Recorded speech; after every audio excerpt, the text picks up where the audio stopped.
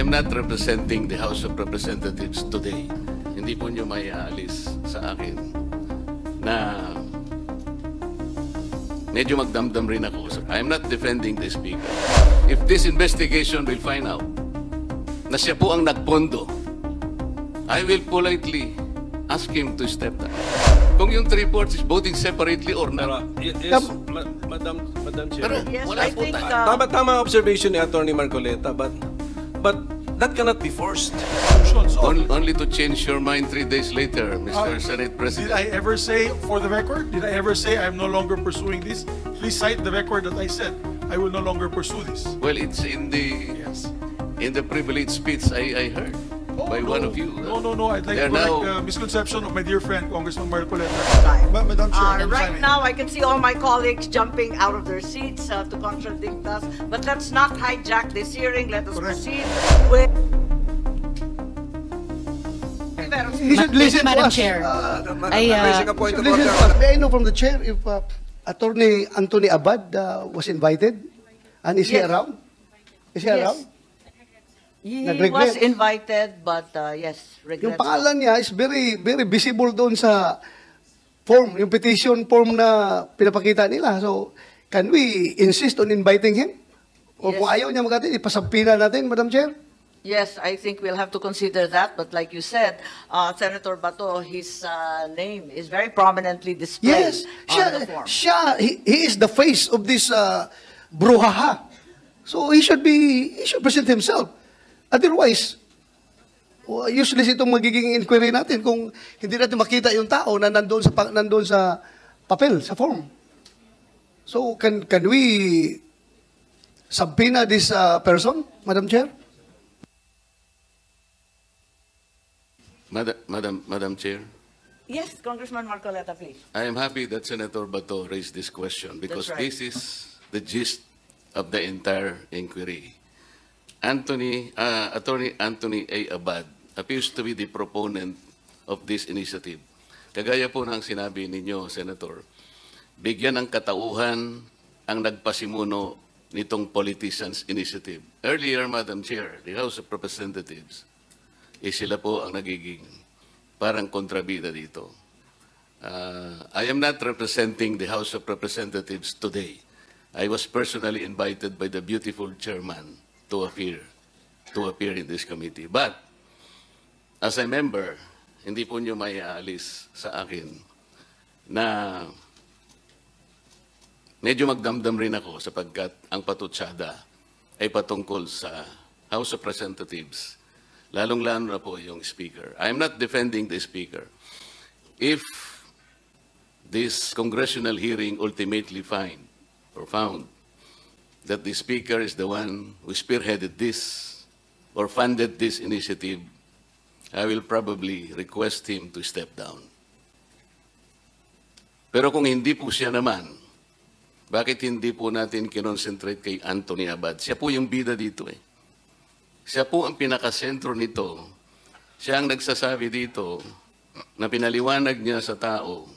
Nagsabi po ng mga tao, we fully understand the rationale of this proposition. We fully understand the consequences, the effects, and the advantages of this proposition. Gusto nating malaman, talaga bang ginawa niya? Single-handedly, although et al. Ito. But to undertake and to mobilize an undertaking nationwide, to be able to get at least 8 million votes. Kaya po ba ng isang tao? Why don't we begin with Anthony Abad? Who is he? Anthony Abad, based on the Google, Madam Chair, specializes in international trade law.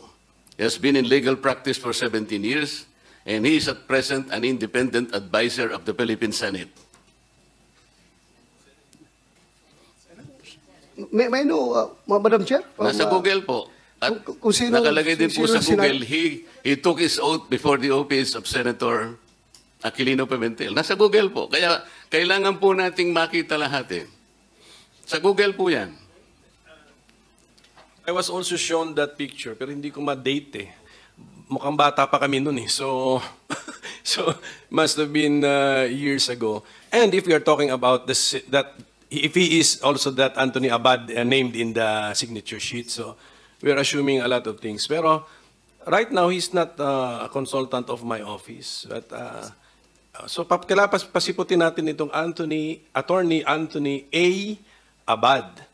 So, Triple A. Yes. Attorney Anthony A. Abad. So, para malaman po natin. And if that person seen in the picture taking an oath before me, if he will admit that he is the one, then we're talking about the same person.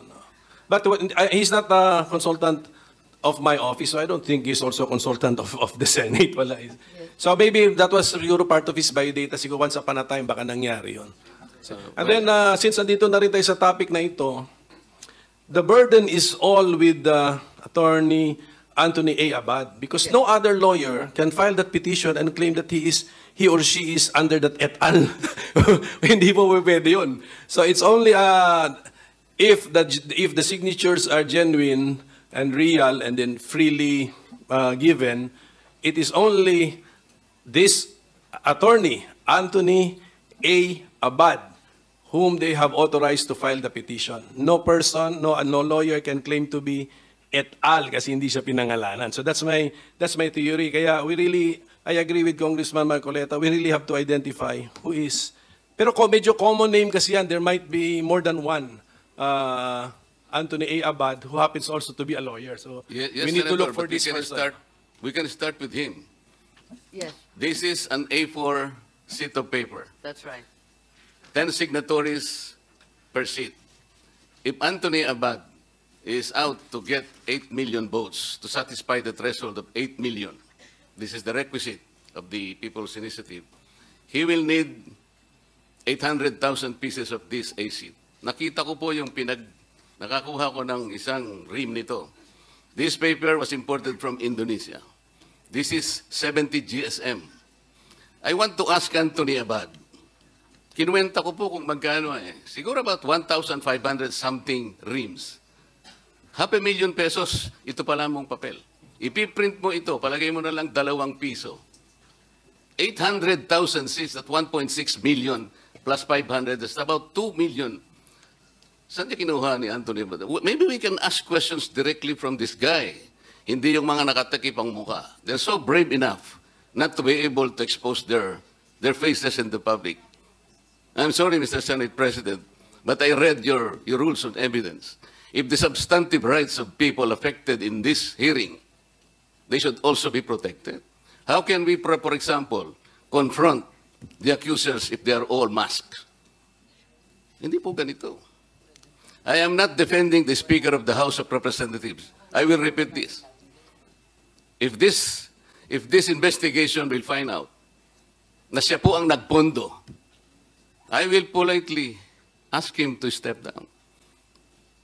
Pero alimbawa po kung ito'y ginawa ni Anthony Abad out of exasperation, out of frustration, because I think for the longest time, the House of Representatives have been inviting the Senate to meet with us on a constituent assembly, and the Senate repeatedly refused us. This is on record, Madam Chair. Kahit kailan po hindi natin magagampanan, hindi natin magagamit yung isang modality to change the Constitution, which is the Constituent Assembly. Every time an invitation is issued to the Senate by the House, ang answer po, dead ma. Dead ma. So kailan po natin gagamitin ang Constituent Assembly? We cannot. It's impossible. Sa sinasabi ng Senate, well, ang dami pong Okay, bago kami makipag-meet sa inyo, you will have to agree that separate voting. Ganun po palagang nangyayari. Ito po ang nangyayari. Ako po matagal na sa Congress. Kung hindi ako nagkakamali, Madam Chair, panahon pa po ni Speaker Belmonte, pinag-iisipan na natin to. Restrictive economic provisions, blah, blah, blah, blah, blah, blah. But we never agree just to meet. Alam po ninyo, Madam Chair, ang pinag-uusapan, mag-meet lang po tayo. Tsaka na po natin pag-uusapan kung yung 3/4 is voting separately or not. Yes, Madam Chair. Pero Yes, wala I po think, tayo. Tama observation ni Attorney Marcoleta, but that cannot be forced. If the Senate does not want to amend the Constitution through a Constituent Assembly, the House cannot force it. Ganun lang po yung as simple as that. So therefore, No one is forcing, Senator. precisely. So There should be no complaint kasi we are two autonomous bodies. Ayaw nung isa makimit sa Constituent Assembly. The complaint arises from the fact that you do not want to meet with us. So Madam ang Chair. question, how can we make use of that particular Yes, modality? It is the first modality. Yes, that means that the present composition of both houses cannot avail of that mode kasi ayaw nga nung isang house makimit. So, ano na po yan? That's a political question, gamitin sa issue sa election. Pero our problem with the PI is yun na nga. Therefore, we suspected some politicians to be behind the PI because ang tinutumbok ng People's Initiative is the procedure sa Constituent Assembly. That's right. And changing the natural meaning of that section, Madam Chair. So that's And with all due yan yung respect flow, to yes. Congressman Marcoleta, that's likely a subject of another hearing and another meeting, and perhaps a more confident and benign meeting of the minds at another time. Madam Chair, Right now, I can see all my colleagues jumping out of their seats to contradict us, but let's not hijack this hearing. Let us proceed with the next witness, who has very kindly come from the province of Batangas. Yes po, Senator. Madam Chair. Salamat, Madam Chair. Senate President, Madam Chair. Madam Chair. Madam Chair. Can I be I've been recognized, Madam acknowledged Chair? by the Chair. Madam Chair. Madam Chair. Madam Chair, may I proceed, Madam Chair? Madam Chair. May I proceed, Madam Madam Chair. Chair? I'm sorry, I It's thought all the right. congressman Madam Chair, was point of order. escaping. Yes, Thank you, Madam Senator Chair. Ontiveros, He should listen to Madam us. Chair. I'm raising a point of listen order, to us, Madam Chair. Madam Chair, if I may proceed. I've been acknowledged already. As a priority, Madam Chair, under our rules. Madam Chair, Yes, the point of order precedes all others. Yes, please, I think, Madam Senator Chair, we Tolentino. should discuss the matter at hand. It has something to do with the name Anthony Abad, whether we should subpoena him or not tomorrow or in the next hearing, Madam Chair. We expect a ruling from the Chair. Yes, thank you Yes. very much. I think that's now become a motion, both from the minority leader as well as Senator Tolentino. And we acknowledge Senator Ontiveros once again, who has the floor. Thank you, Madam Chair. I join with the Chair in the observation that she raised that the good representative is opening up a different issue. Gusto ko rin pong suportahan yung sinabi na ng Senate President that the rules of the Senate will allow our brave witnesses to speak their truth to the committee. Mas matapang pa nga sila kaysa sa mga nagtatago sa likod ng isang law firm. Ayaw aminin sino nagpamudmod ng forms. Ayaw aminin sino nagpa-lathala ng isang TV commercial. But I would like to return to the question of Attorney Anthony A. Abad. May nakikita naman po akong at least 3 resource persons mula sa PIRMA. Perhaps, Madam Chair, the PIRMA resource persons can confirm if they indeed engage the services of Attorney Abad, Madam Chair.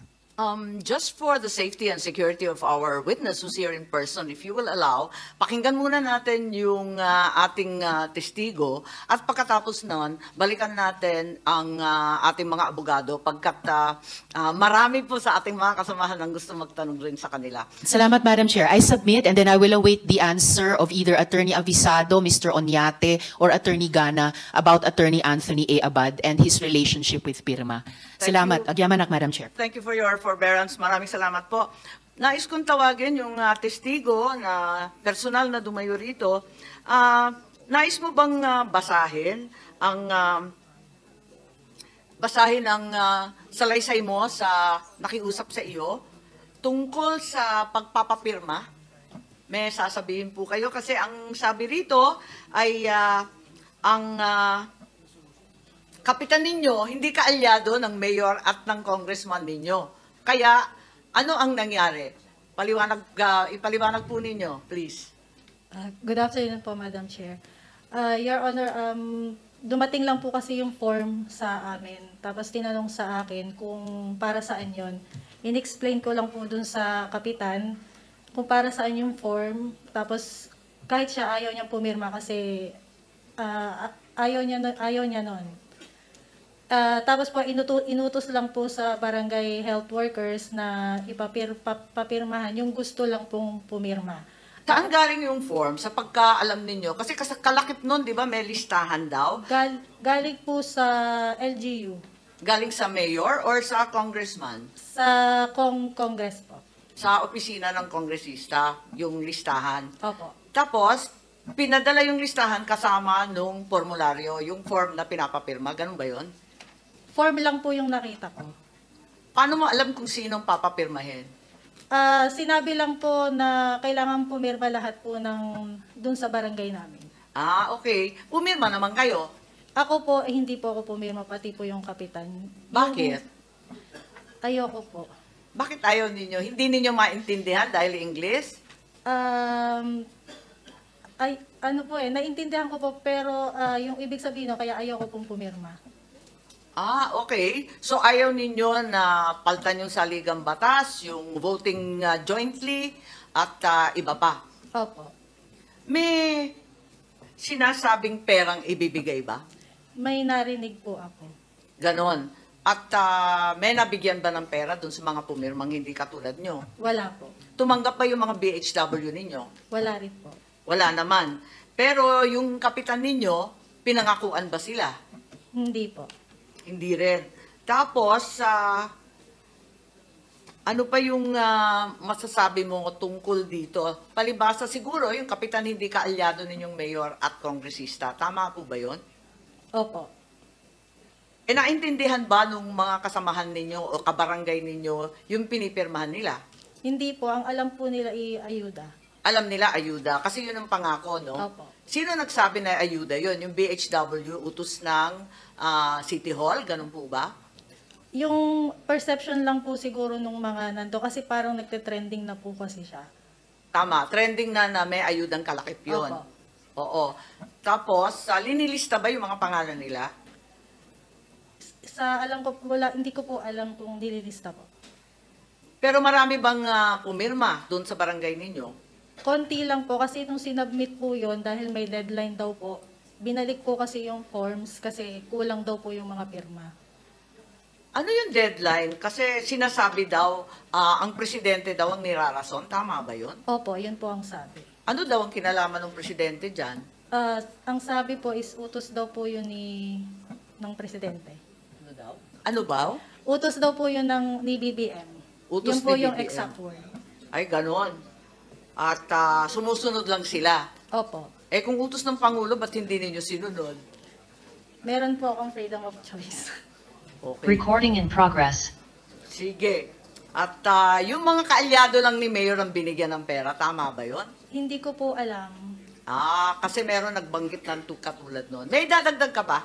Wala na po. Bakit ka takot? Ba't ka nagtatakip ng mukha katulad ng sinabi ni Congressman Marcoleta? Babalikan ka ba? Pwede po. Nino? Kasi po, hindi ko po masabi dito kasi matitrace po nila ako pag sinabi ko po yung dahilan. Ganon. Pero opisyal, Opo. mga opisyal, babalikan ka dyan sa lugar ninyo. Opo. Sige. May maidadagdag ka pa o yung mga kasamahan ko, may katanungan po kayo? Yes, Senator Bato, please. Madam Chair, this is not a question to our resource person. Just would like to inquire if it was ruled by the chair that Anthony Abad will be issued subpoena for the next hearing. Yes, I think motions were received and It was ruled certainly by- we have resolved to send a subpoena to the said Attorney Abad. Although I think information was sent to this committee that he has flown overseas. Overseas? Okay. Madam Chair, dagdag lang ko konti, Madam Chair. No? I just would like to react to the statement of Attorney Rodante Marcoleta. Congressman Marcoleta, kung sinabi po niya, Madam Chair, na siya ay nasasaktan dahil para bang alluded to yung buong lower house na sila ang nasa likuran nitong People's Initiative. Ako rin ay nasasaktan when he alluded the Senate as the opposition palagi, dahilan kung bakit hindi natutuloy yung economic tsatsa. Ako po gusto ko iparating, Madam Chair, na in fact, during the last Congress, kaming dalawa ni Senator Tolentino, nag-file kami ng resolution for economic tsatsa. And nagbabago po yung composition ng Senado at pareho na rin sa lower house, nagbabago rin yung composition. So hindi po rin masabi na kung nag-upos sila ngayon, mag-upos na yan forever. nagbabago po. Kami po ni Sen. Tolentino, nag-file naman ng resolution. Kaya masakit po sa amin kung sabihin niya, nailalahat niya na ang buong Senado ay ayaw sa Chacha. Kami po, nag-propose. So, yun lang po. Gusto ko lang liwanagin, Madam Chair. Again, he is a good friend of mine, Congressman Marcoleta. There's nothing personal about it. Gusto ko lang iparating sa kanya yung mensahe na kami po ay pro-Chacha rin, lalong-lalo na pagdating sa economic reforms. Madam Chair, we can simplify this. Maybe we can have a stipulation. Can the Senate stipulate that of all the initiatives taken by the House to engage you as a constituent assembly, all these initiatives have been refused? Wala pa tayong, hindi pa po tayo nag-meet. Madam Chair, as Senate President, as the leader of this institution, I can categorically state that we have not refused any measures. Matter of fact, I filed last week, RBH 6, which is to discuss economic provisions of the Constitution. So, Only to change your mind 3 days later, Mr. Senate President. did I ever say, for the record, did I ever say I am no longer pursuing this? Please cite the record that I said I will no longer pursue this. Well, it's in the Yes. in the privilege speech I heard by one of you. No. I'd like to They're correct now- misconception of my dear friend, Congressman Marcoleta. We are just fighting this PI first. Because this PI, this fake People's Initiative, is going to undermine the processes of voting during the discussions of constitutional change. Hindi po kami papayag na makapon ang Senado kasi mawawala po ang bicameralism that is stipulated 5 times in our Constitution and provides for the checks and balances of our institutions. Yun lamang po. Wala po tayong pinag-aawayan kundi itong PI kasi alam mo, sa totoo lang, Madam Chair, we're veering away from the topic here.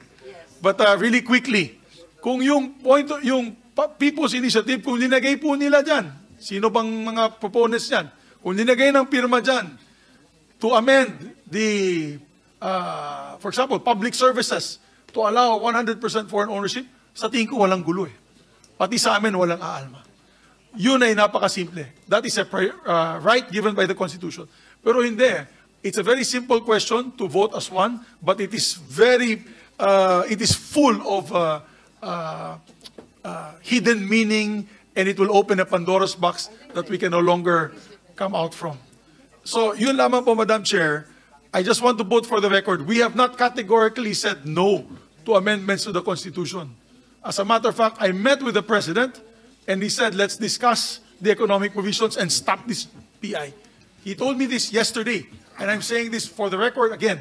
I gave that speech in Congress as a personal and collective privilege, but I'll say it again. The President said, stop this PI, it's getting out of hand, and focus on discussions on the floor on how we can improve the Constitution through the amendments to the economic provision. Madam Chair. Yun lang po. Madam Chair, point of order.